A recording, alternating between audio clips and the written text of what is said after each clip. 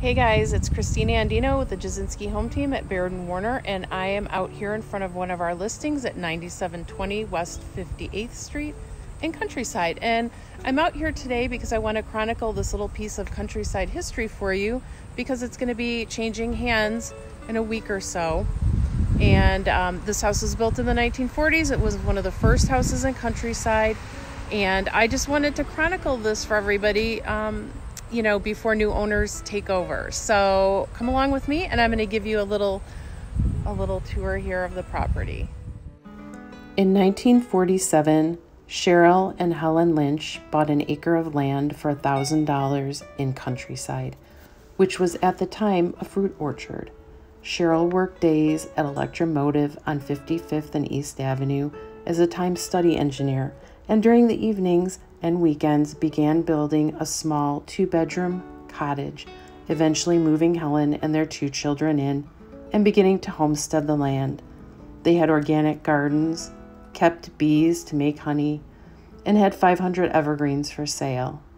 These efforts fed the family and produced income. 5 to 6 years later, Cheryl began to build what would come to be known as the Big House.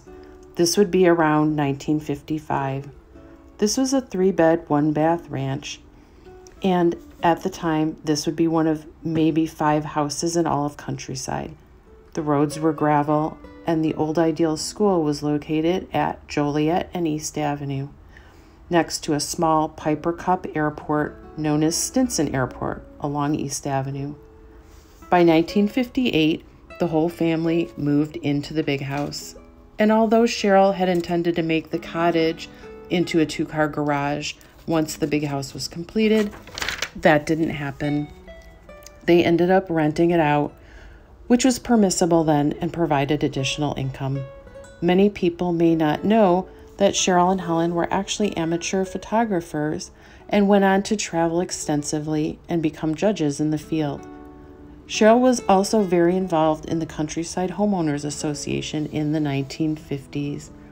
The last structure completed was the garage, which was big enough for a car, and an Airstream trailer affectionately named Trilly.